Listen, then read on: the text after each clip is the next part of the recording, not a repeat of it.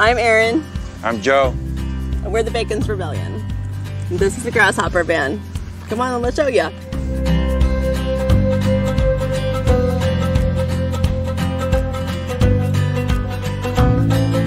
So one of the things that I had to have in our van, despite this small size of it, was a big fridge. So people come in and they're like, are you kidding? You have this giant fridge.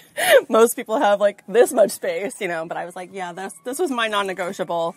The bed being front to back was Joe's non-negotiable because he's 6'2", so he needed to be comfortable. He needed to be able to stand up, and he needed to be able to sleep in his bed comfortably. And I wanted this, and I wanted a nice deep sink. So we made everything ourselves. My uncle had a wood shop, and we were able to just use all of his equipment. We made this olive slab.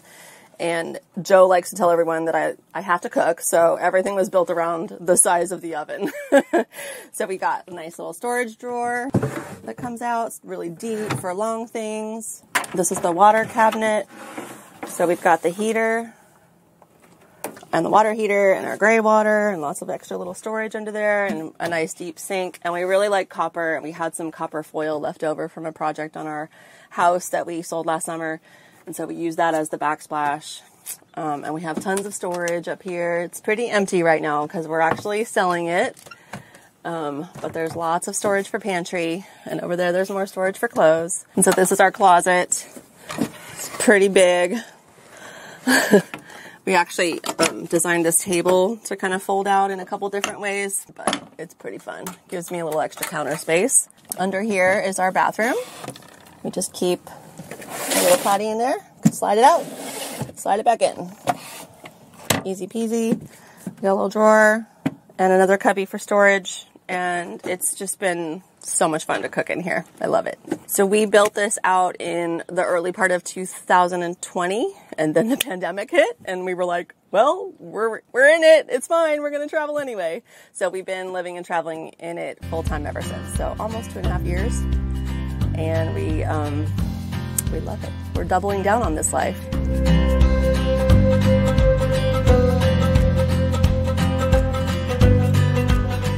We went on a 6-week epic road trip back in 2015, and on the way home from that, we were just like, this is life for us. We do not want to go home and live that white picket fence life anymore. So it took 5 years to make lots of little baby steps to get us here, but we did it. And now it's been 2.5 years on the road, and we love it. Right, welcome to the living room, bedroom section of our van. I don't fit sideways, so we couldn't really do the platform bed the way most vans do. So you have to do the bed long ways. And in the decision of putting it in the front or the back, we realized that we could put the driver's seat forward and shove extra cushions in there and get a little bit of extra headroom. And that way she can have more kitchen in the back. And this is also the view out the side door. You know, usually if you park at the beach, this is the way you want to see. It works out great. So it can be a couch, or you can pull it out into the bed. It's just the IKEA slats. And I actually made it so that the back cushion has a bit of an angle to it.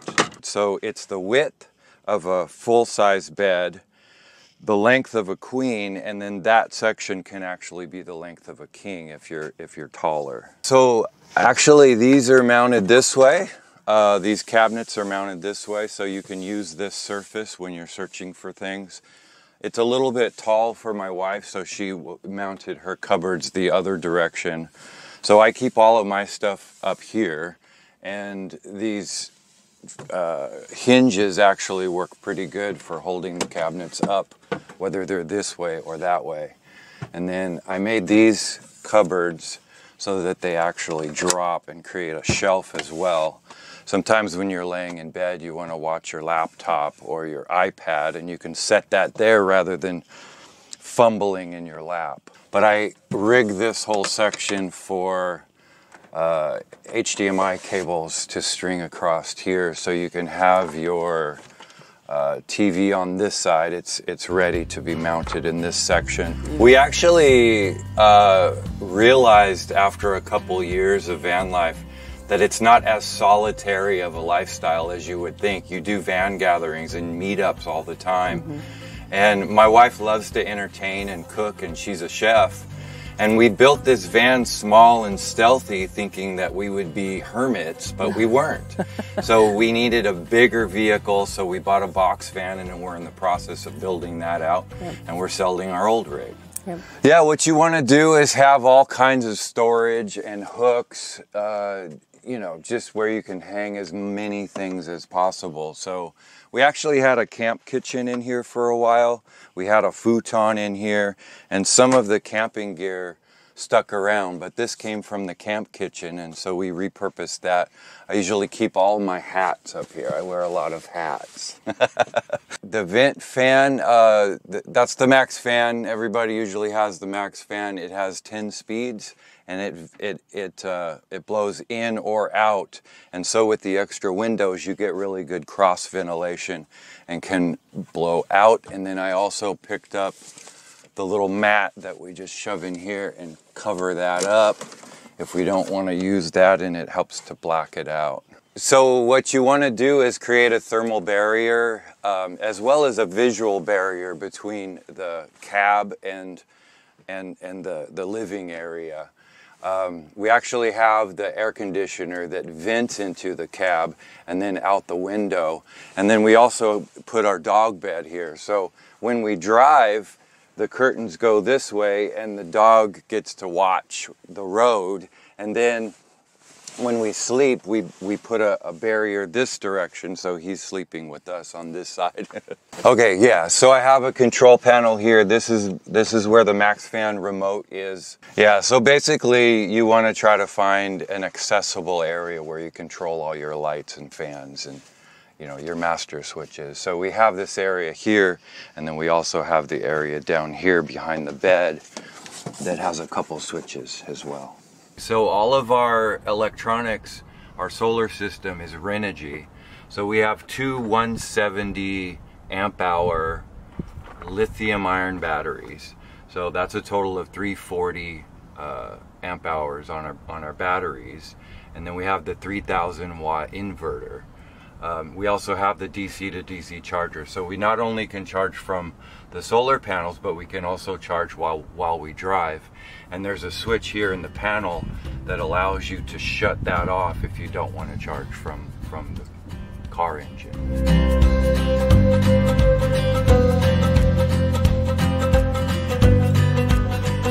We are glad that we started with this van because it was an easy transition from a normal car and city life, and it parks in any parking spot. But just after 2.5 years on the road, we realized that we're not usually alone. We love to go to gatherings and we want to have people over, and the weather outside doesn't always cooperate with us having big gatherings outside. So it's nice to be able to invite friends in and share a meal, and this van just doesn't have a ton of space for that. But it would be great for a single or a couple that just want to take it out on the road for the summer or for a weekend here or there. I think it'd be awesome.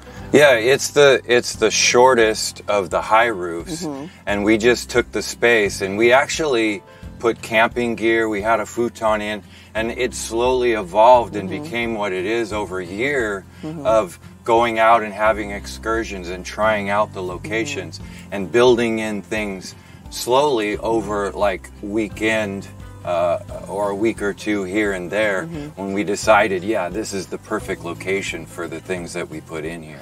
So when we bought the van, it was just a cargo van. There were no windows or anything, so we added the windows in the door and the two bunk windows. It did have the rear windows, but we went with the AMA because they're windowless, frameless, like the stock windows. So we added the step rails, and there's one on the driver's side as well.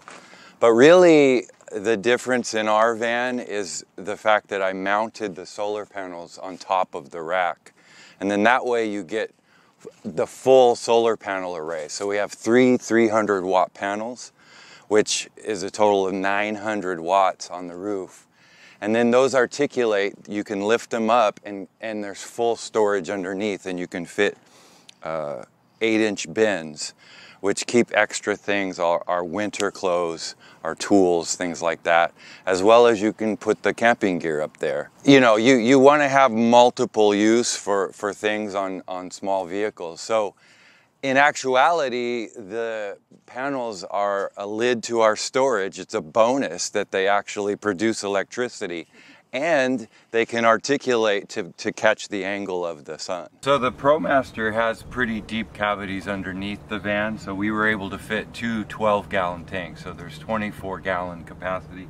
And then I have the quick fill right here on the step rail. So we're on Instagram and we're on Facebook. We're at the Bacon's Rebellion because we're the Bacons and we're, you know, rebelling against the typical picket fence life, I guess. And yeah, just touch base with us there. We're very accessible. I love to share everything about our journeys on social media. It's a lot of fun to connect with the community, and that has been really what this has ended up being all about for us. Like I said, we really like the gatherings, and we look forward to traveling, maybe caravanning down to Baja again, or maybe up to Alaska. We'd love to do Canada now that it's finally kind of open-ish. I think it's open. I don't know. So that's kind of what we're looking forward to in the future, in a slightly bigger rig. Yeah, if you're interested in the rig, we'd love to meet with you and talk about it. You know, give us a call. You know, meet with us on social media. We'd love to hook up and show you the van. Thanks for coming, guys. Thanks for coming in.